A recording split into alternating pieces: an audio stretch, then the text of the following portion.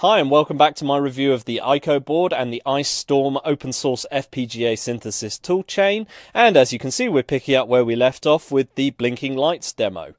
Now, to understand how the synthesis process actually works, let's take a look at the contents of the makefile, and as you can see from the source code here, it involves 3 steps, and the first of these steps involves IOSIS.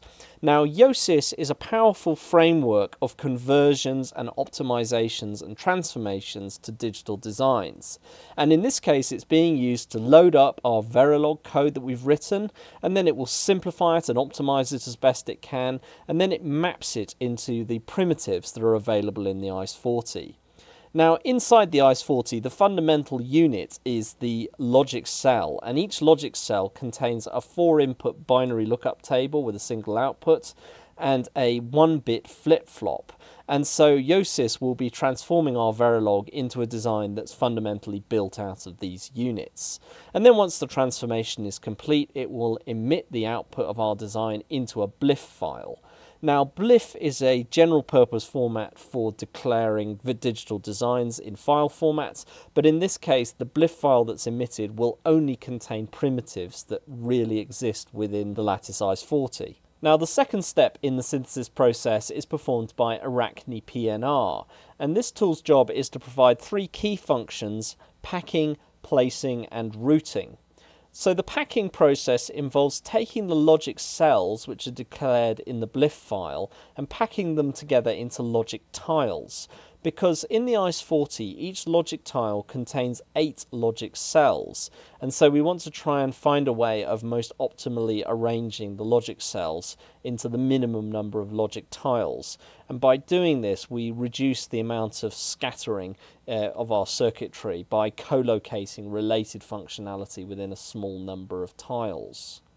Now, once the packing process is complete, the tool then proceeds to do place and route, and this process involves iteratively trying to figure out what the optimal arrangement of the logic tiles is to minimize the complexity of the layout, and then performing the routing to try and figure out what the minimum amount of wiring is necessary to connect everything together.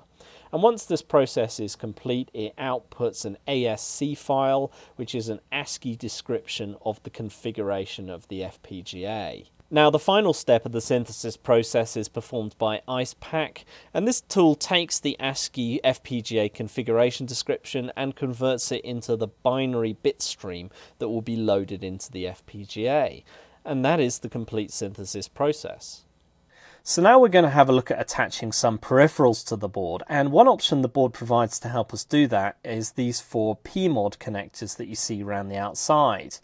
Now, PMOD is something of a standard among FPGA boards. It was first produced by Digilent, who are a major producer of Xilinx-based boards, and they added these connectors around the outside that allowed for plug-in modules to be attached into the board, and they sell a wide selection of different modules that you can plug in on their website. But over time, other FPGA vendors began to use the same standards on their boards, and also other people, third-party vendors, began to produce PMODs. So at this point there are about 120 different PMODs available on the market, and there's a fair few vendors that produce FPGA boards that have PMOD connectors.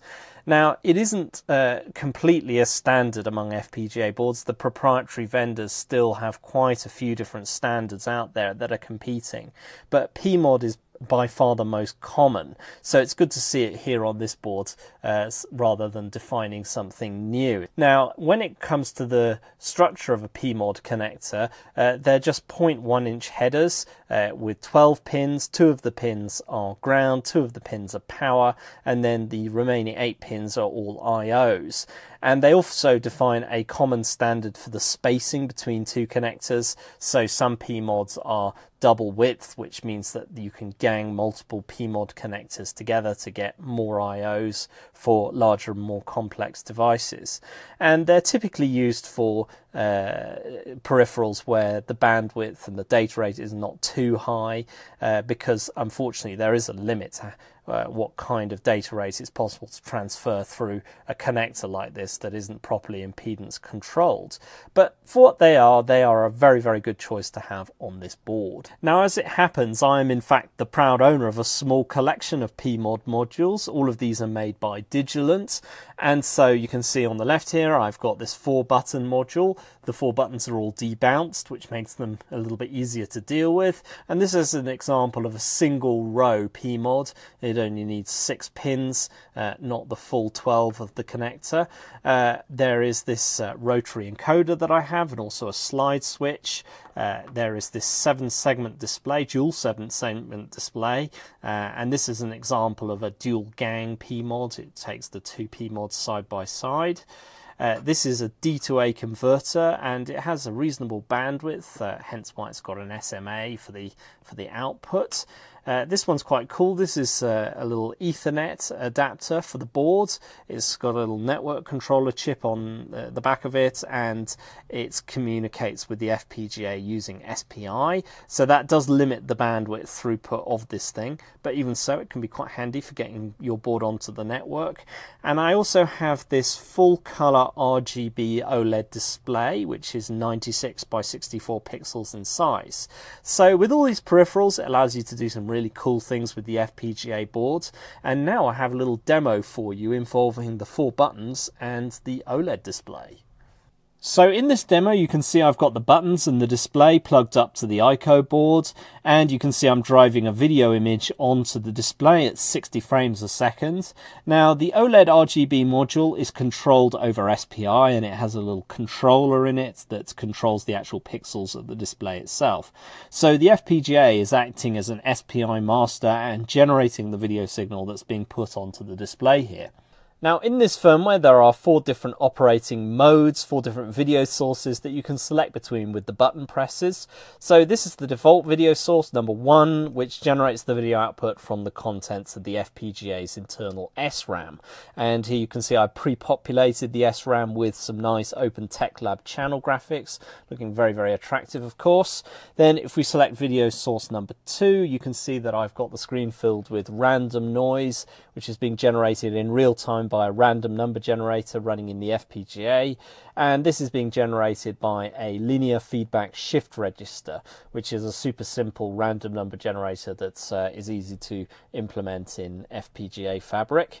And then if we select operating mode number 3, we've got this rather attractive graphics hack that generates a nice pattern of colors and gradients that scrolls along over time. And then if we select the 4th input, it's a very, very simple binary counter made out of blocks. Now, if you're interested in finding out more information about how the FPGA firmware actually works, I recommend you check out the show notes, which I'll link down below, and you'll find links to all the bits of source code which I'm demonstrating today, as well as lots of other supporting information about the icoboard. But to give you a quick overview of how the firmware works, I have this diagram. Now, the firmware is nothing particularly complex in the grand scheme of FPGA designs, and at the heart of the design we have this module here which controls the display and sends images into it. And as I mentioned, this communicates by sending the imagery over SPI. Now, the hardest aspect of this is that we have to go through quite a complex setup procedure to get the display to light up in the first place, and we have to send about 20 different SPI commands through to the display to get it configured before it will light up in the first place. And then thereafter it just sends video frames at 60 frames a second, and it draws these video frames from the various inputs. Now, there are 4 inputs, as I mentioned. We have the RAM source that displays images from RAM, like the Open Tech Lab graphics. We have a random noise source. We have our colorful gradient display and the binary counter display.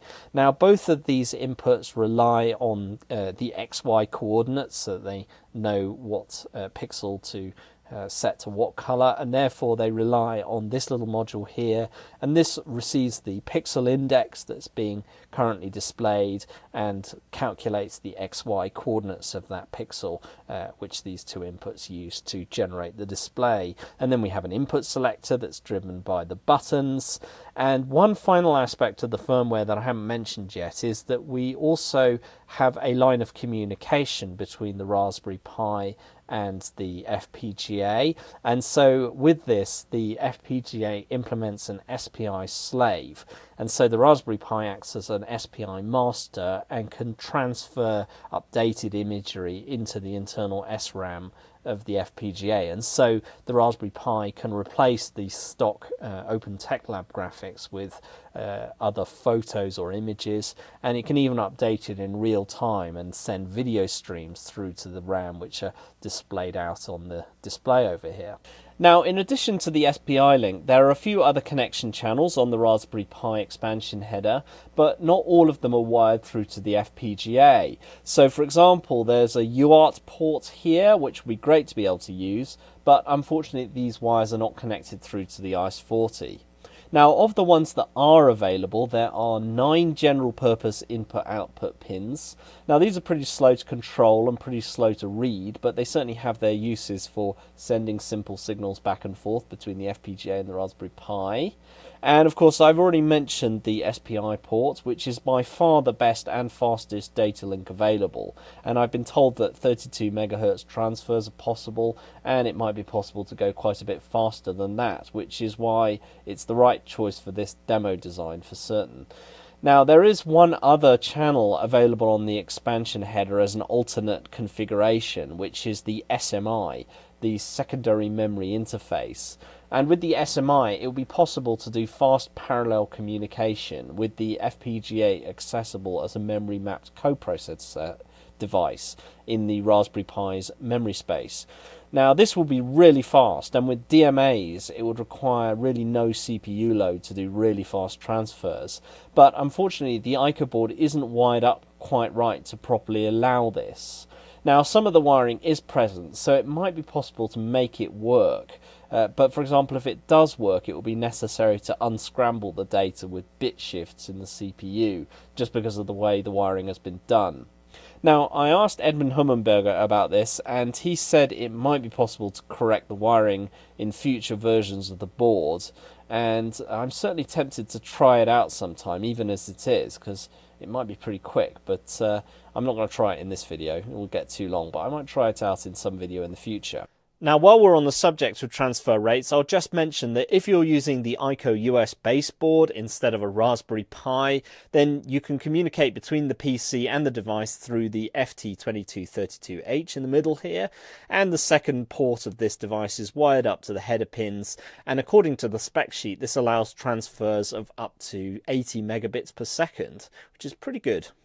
Now, in order to send data from the Raspberry Pi through to the icoboard, I've written this little utility in C, and it's a tool that takes the input from a Unix pipe and will send it through the SPI port of the Raspberry Pi. So if I run this command, I'm going to take the input, for example, from dev_urandom, which is an everlasting random number file, and as you can see, it's filled up the screen with random noise. So now let's do something a little bit more useful. I'll use FFmpeg to generate a video input. I'll set the log level to 0, otherwise it's a bit chatty. RE makes it go real time rather than racing ahead when we take a file input. I'm going to be playing Big Buck Bunny, that famous open source movie, and I need to resize it to 96 by 64 pixels to match the display. The output format will be in raw video pixels being sent out, and I need the pixel format to be RGB 565 because this is a 16 bits per pixel display, and that's the pixel format that we need. I want to send the output into a pipe, this pipe, and I'm going to send the output of that pipe into pmod OLED RGB stream, the streaming tool. So if we run that, here you can see the opening 1 or 2 seconds of Big Buck Bunny coming up, and of course some of us have seen this movie many times for testing various things. Now if I kill this, I can do something else for extra swag points, because I actually have a webcam plugged into this Raspberry Pi. So we're going to take the input from Video for Linux 2, and I need to specify the device node of my webcam. And if I run this, here you can see me talking to you with my beautiful face through this strange contraption, and feeling rather smug about it. Now, the implementation of this design takes up 9% of the logic tiles within the FPGA and 75% of the RAM tiles, which are needed to store the full frame image. So you can see we really don't have very much RAM internal to the FPGA, which is why it's a good job that the icoboard has some off-board RAM for us to use. So if we load up the design inside the layout viewer, we can get an idea of how this design's been implemented by the routing tools. And so as we look at this layout, along the top edge here, these are the connections to the two P mods, particularly along in these pads here. We've got the various connections going off to P mod number 1, which is the OLED display. And you can see these wires are connected through to this section in the middle here. This big blob here is the OLED display controller. And as you can see, it's by far the largest part of our design. And this blob here implements the setup sequence for the display. And you can see that's taking up a big chunk of our FPGA fabric to implement that. Then in these two rectangular areas here, we have the RAM for the RAM input source, and we have the various address decoders laid out adjacent, and these decode the addresses that are being written to and read from into selectors to connect into these various RAM tiles here to select the right one based on what address is active. Then over here, nestled in this corner, we've got some of the implementation of the video hack number 1 that implements the scrolling colors and gradients. Up in the corner here, we've got the implementation of video hack number 2 that is the binary counter with the blocks counting up. The coordinate decoder, some parts of it are down here and some other parts of it are nestled over here. Then over here in this little corner, we've got the random number source. PRBS source is located somewhere in this mess here. Then the SPI slave receiver from the Raspberry Pi, some of it's located here and some of it's located down here. And that just about covers everything that's in this design.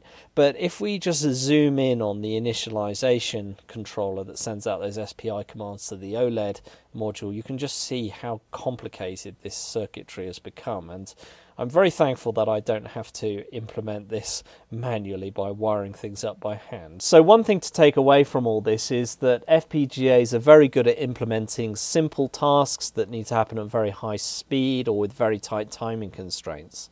But the moment you try and implement anything with any significant degree of complexity or with lots of internal states, then you find yourself very quickly using up lots of the internal logic resources of an FPGA, and those kinds of problems are much more appropriately implemented as a software solution rather than a hardware solution. Now, if we take a closer look at the code of the PMOD controller, and specifically the code for the startup sequence, you can see that it consists of this giant case statement, which selects its way through the various states in the state machine for the startup sequence.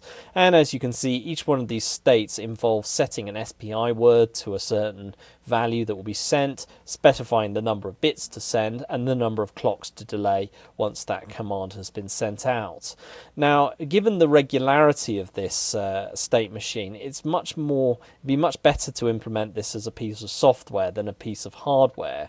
And so one way we could potentially reduce the number of logic tiles in use would be to convert this state machine into a form of microcode that we could store in a RAM tile, and then we could implement a very simple interpreter that would execute the microcode step by step until the display is completely configured.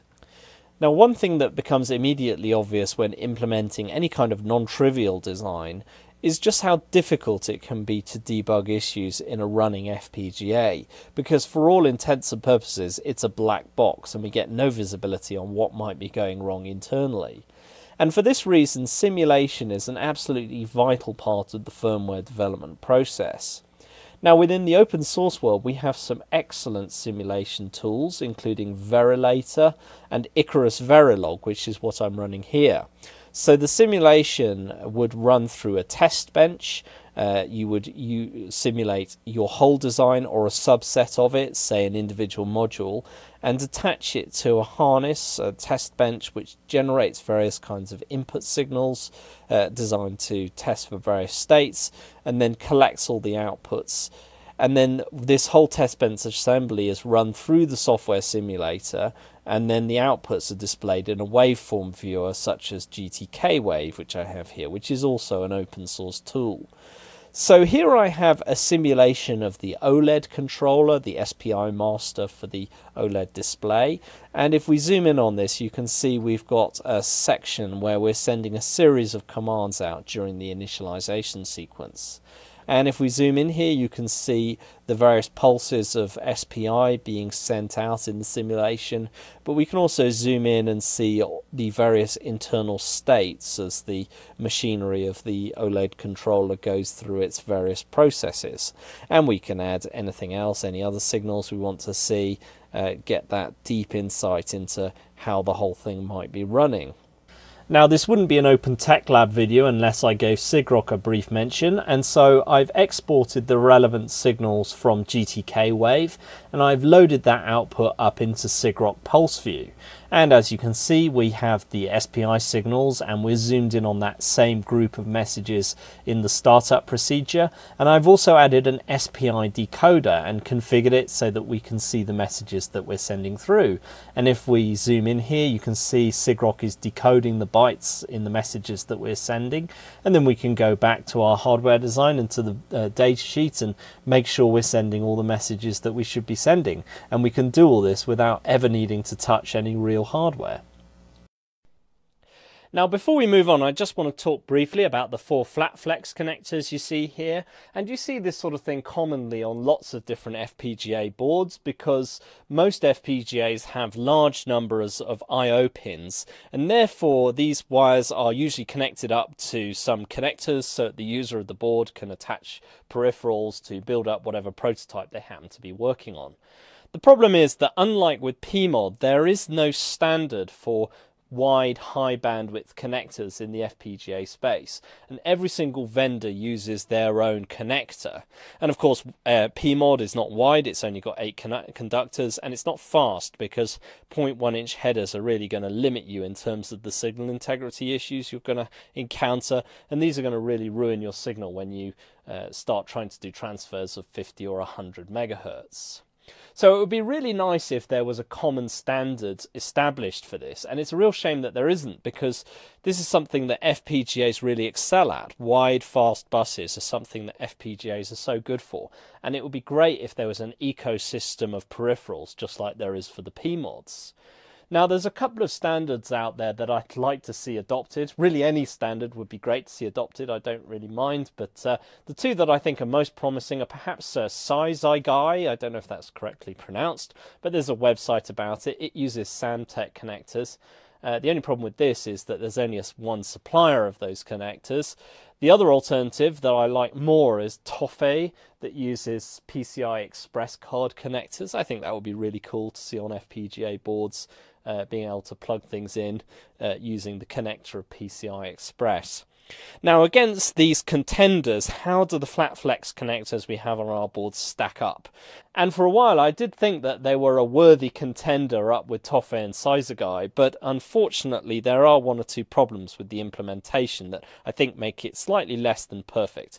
But let's talk about what's good about this. I really like the flat flex connector. I think it's a great choice for this application. It's compact, and also there is a second source for this, so there are several different vendors who make connectors that are compatible with these. And all we have to do is plug in our ribbon cable just like this, and then the connector has this little flip over bar and it plugs in just like that. Another thing I really like about this is that they have laid out the power pins to the connector symmetrically, which means that even though it is quite confusing which way is which, because on one end of the cable there is pin 1 going to 51, but on the other end of the cable, pin 1 becomes 51 and pin 51 becomes 1, which can be quite confusing. And so it's quite easy if you're working on a prototype peripheral board to end up with your pins in reverse order, which of course could cause all kinds of problems. But because with an FPGA every single I/O pin is flexible and swappable, all that it matters is to make sure that the power pins don't cause a problem. And the way they've connected up the power pins is to make sure every single one of these is symmetrical. So the 3 volts is symmetrical with the 3 volts and the ground is symmetrical with the ground. So it isn't possible to end up with any kind of power short circuits or whatever by getting the power pins reversed. So I really like that. The only thing that I would quibble about with this thing is that this is not an impedance controlled type of arrangement, so that's going to be limiting at really high speeds. And also they haven't wired up the signals on these connectors using differential pairs, which is also another thing that would be really nice to have, because when you're getting up to high speeds, LVDS, low voltage differential signaling, is quite a common way to get up to those higher transfer rates. So I think these connectors are not too bad at all, but could be better, but could be a lot worse as well. So nice job, guys. Okay, so now it's time for the final demo of this video, and as you can see, here is my setup. I have this dual 7-segment display plugged into the icoboard, and the firmware is running, and you can see the digits are counting up in hexadecimal. And over on this side, you can see I've got a USB serial port, and that is wired up through some little wires into one of the spare PMOD connectors. So at first glance, this demo looks all very straightforward, but appearances can be deceiving, and there's some really interesting stuff going on inside this thing. Now, what makes this demo interesting is that it has been implemented inside a soft-core CPU which has been created in the FPGA fabric. And that CPU is running this extremely simple piece of software, and you can see the C code of it here. It's really simple. We've got a for loop that's counting up this 1-byte value I, and that value is being set to display on the 7-segment display every loop. It's also being printed out with this printf, and we have a second printf here that's preparing a buffer with a string in it, and that string is being sent through the serial port, and then we have a little delay loop here to stop the loop spinning around too quickly. And that is the complete functionality of the demo. So in this demo we have our whole system on chip implemented as logic within the FPGA, and the code of our demo, the C code, is running inside this RISC-V core. Now RISC-V is a relatively new CPU architecture. It's an open source architecture designed to be implemented by multiple vendors, and therefore there are several implementations out there. And so this has been implemented with Pico RV32, which is a very minimal implementation of RISC-V written by Clifford Wolf, who wrote almost everything I'm showing off in this video today. Now, this CPU core is connected out to various peripherals through an AXI bus, and this exposes the various peripherals into the memory space of the CPU. And so we have our internal block RAM within the FPGA is exposed to the CPU, and this is where the CPU can store its internal variables and the state of the program. The external SRAM that the icoboard has is also mapped into the address space of the CPU core, and then the various device peripherals are mapped into other address spaces within the 32-bit address bus. So for example, the 7-segment display controller, it works by exposing a certain memory address to the RISC-V core, and when the RISC-V writes values into that address, these are displayed onto the 7-segment displays. And then similarly, the RS-232 serial transmitter, it transmits data out of a small FIFO, and so the RISC-V core can send bytes by writing those into that FIFO data area. And similarly, there is also a FIFO interface to the Raspberry Pi, and this is how the communication of the printf text is sent to the Raspberry Pi, and also it's used to load the firmware up into the RISC-V core to get the whole system started. And this is implemented by sending communication through the GPIOs. It bit bangs the data on a simple parallel bus, and then the icosoc program is able to send and receive data to control the RISC-V core. So the way the system is structured is not at all dissimilar to most other microcontrollers. Now, the system on chip is assembled using Clifford Wolf's icosoc project, which is a simple tool made of makefiles and Python scripts designed specifically for the icoboard. Now, there are more sophisticated open source system on chips toolkits out there, but icosoc makes it nice and easy to try things out with this specific board. So the structure of this demo is defined in this config file, icosoc.cfg, and as you can see there's one or two options defined at the top, and then we list out all the peripherals which are attached to the memory bus. So here you can see the RS-232 peripheral, and it receives the first block of addresses. We configure the baud rate, and also the connections, which pins it's linked onto of the FPGA. And similarly with the 7-segment display module, it receives the second block of addresses, and it's connected to PMOD ports 1 and 2. Now, icosoc, when it's run, goes away and takes the Verilog of all the modules we've defined here. For example, this is the code of the 7-segment display module. It takes this code and the code of all the other peripherals and the code of the CPU and builds a memory mapped backplane to link it all together. And then it also takes the code for our demo, as well as driver code associated with all the modules, which is defined in this Python script, and it takes all the Verilog code and all the C language code and compiles it, and then from all that it builds a complete system image. Now, if we take a look at the layout that the router has produced, you can see that it is pretty complicated. 78% of the logic blocks have been used in order to implement this design, which will give you a good idea of the capacity of these particular FPGAs. So I'm sitting within the icosoc repository, and I've already built the firmware, which takes a few minutes to do. So we're ready to load it onto the FPGA for a second time, but this time we can watch the output on the various consoles. And to do the loading, I've got this makefile command, make run, and with this environment variable set, it will do it remotely so that I can do the building and loading from my workstation and send it over to the Raspberry Pi that's located at this IP address. So let's go ahead and run this command. Loaded the firmware already, and there we go, the software has now been loaded and is printing, and we have the printf coming out the top panel and the output of the serial port coming out of the bottom panel. Now, if you're interested in trying this out for yourself, I've left instructions in the show notes on how to get this going. It's pretty simple to get set up to build the firmware. The only part that's a bit time consuming is building the cross compiler GCC, which we need to build from source so that it can target the RISC-V CPU. Now, personally, I find all this pretty cool, that so much of this is possible just with open source software. And of course, that includes my code, the drivers, the software compiler toolchain, the hardware synthesis toolchain, the architecture of the CPU, and even the hardware implementation of it. To me, that is pretty impressive, and it just goes to show what is possible now within the world of open source. And it's all thanks in no small part to the pioneering work of Clifford Wolf. Now, at the moment, the ice40s are the only FPGA that's fully supported with open source tools. And in order to achieve this, the internal structure of the FPGA and its bitstream have had to be completely reverse engineered. And the reason for this is that the FPGA vendors typically keep this information a closely guarded secret. But the problem is that the ice40 is a rather modest FPGA. It's not very large, it's not very fast, and it doesn't have much internal RAM or any super speed peripherals. And it doesn't have any DSP blocks to support multiplication, which are vital for signal processing applications. Now, it is possible to synthesize multiplication operations out of logic blocks, but it takes a huge amount of fabric to do this.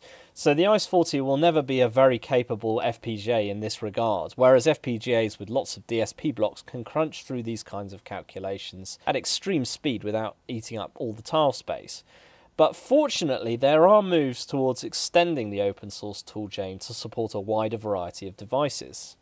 Now, as I mentioned, FPGA synthesis is a three-step process, and Yosys performs the first step of mapping the FPGA design written in Verilog into the blocks that are available in the FPGA.